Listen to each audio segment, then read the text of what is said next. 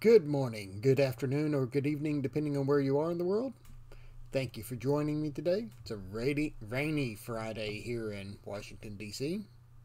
Hope you're doing well wherever you're at.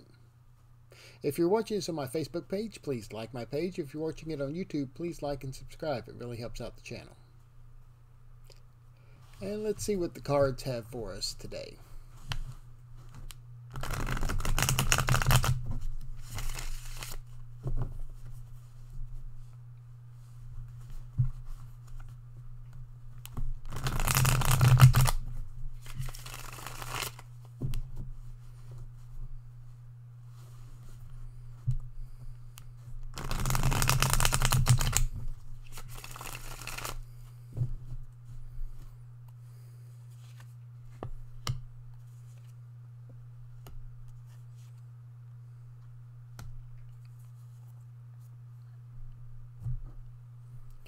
Okay, so looking at the cards here, we've got two major arcanas, which is showing us that there are things that are happening that are spiritual forces or higher forces that are beyond our control, sometimes beyond our understanding, that are taking place in our lives today.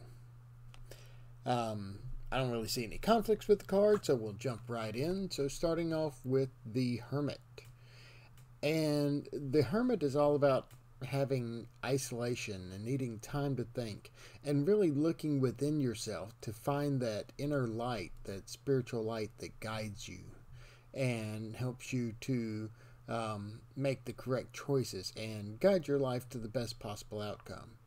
A lot of times it has to talk about inflection, really going within to determine what's happening with you.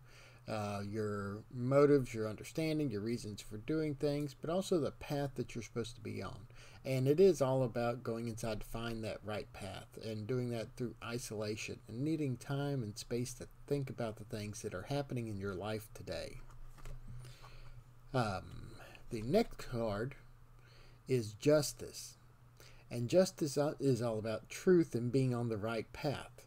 So as you're searching for this and you're finding that path within you, know that you're on the right path as far as your life goes, that in finding this and finding that inner light and letting it guide you, it's allowing you to go down that correct path in your life and to discover that truth for your life.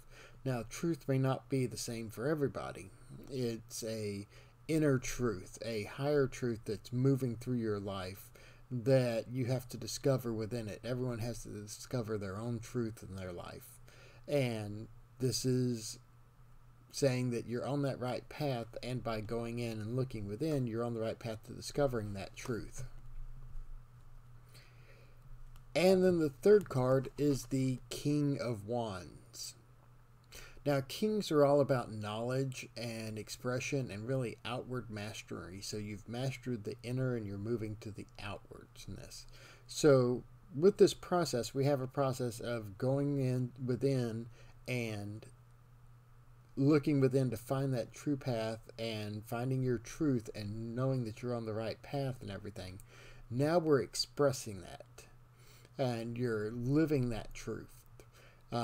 The Kings are all about outer mastery and demonstrating what it is that you know and what it is that you've gained mastery over.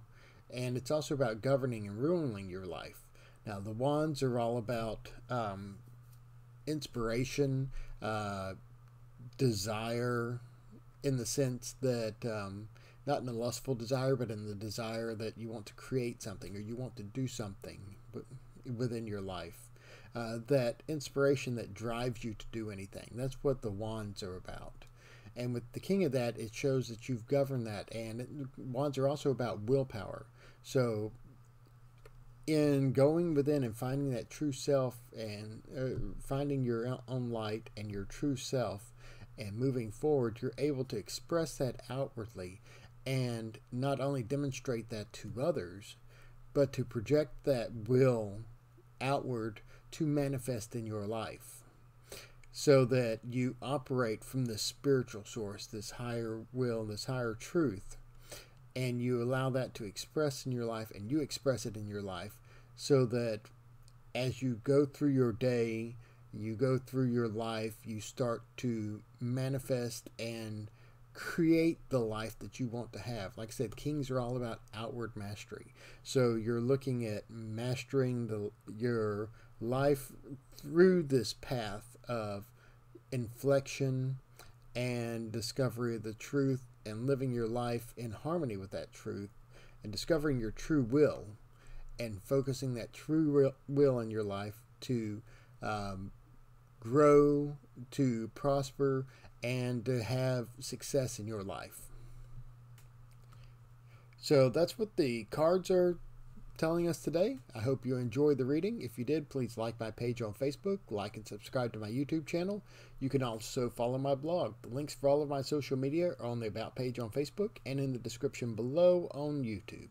If you would like to book a reading with me, they do start off at $5. You can contact me through Facebook, through YouTube, through my email address at lodgemagician@gmail.com, or you may go to my Facebook business page or my webpage and book a reading through there.